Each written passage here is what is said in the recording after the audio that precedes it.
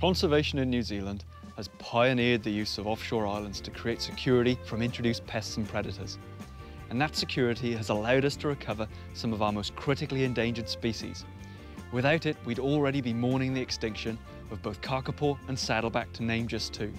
And these achievements rely on one thing: biosecurity. On islands with public access, it's critical we all take responsibility for maintaining the value of these magnificent natural treasures.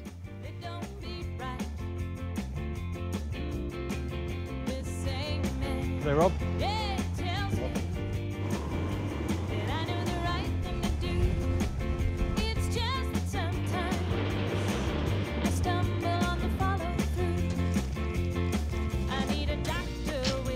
So Lisa, what are the species we're really worried about getting onto Kapiti Island?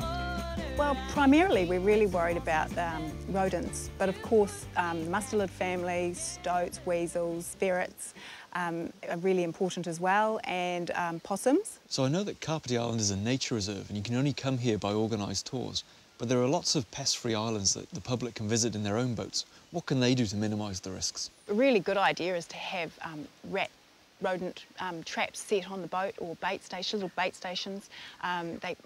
A lot of people have boats that sit around in their garages all year, that sort of thing, or out moored in marinas, so it's really important that they thoroughly go through anywhere where they think something might be living, harbouring, and go through everything and make sure that there's nothing there before they leave for these islands. Any gear that's taken from boats onto the island needs to be thoroughly checked: pockets, Velcro, socks, checking for seeds, insects that are very hard to see. People might not know that they're bringing them over as readily.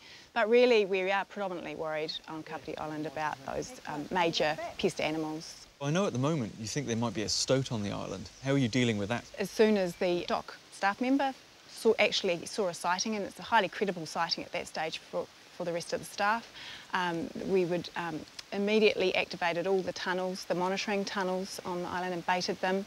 We had no response from that, but at the same time getting more traps on the island, setting all of those, getting extra staff in to man those on an ongoing basis.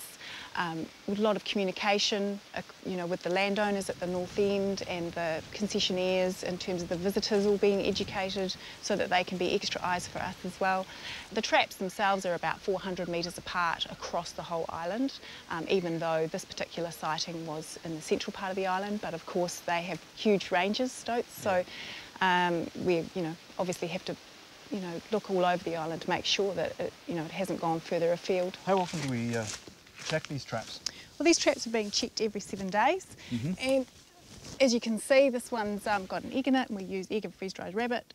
We have to make sure that the traps are being reset all the time to keep them in good working order. Yeah. Unfortunately, there's no stoat in this one, so we'll have to carry on. Okay. These pest-free islands are incredibly special places, and nature reserves like Kapiti Island are an absolute must to visit and enjoy. But in coming here, you accept a responsibility to help uphold their pest-free status. That way, you'll play your part in maintaining the value of these incredible wilderness areas.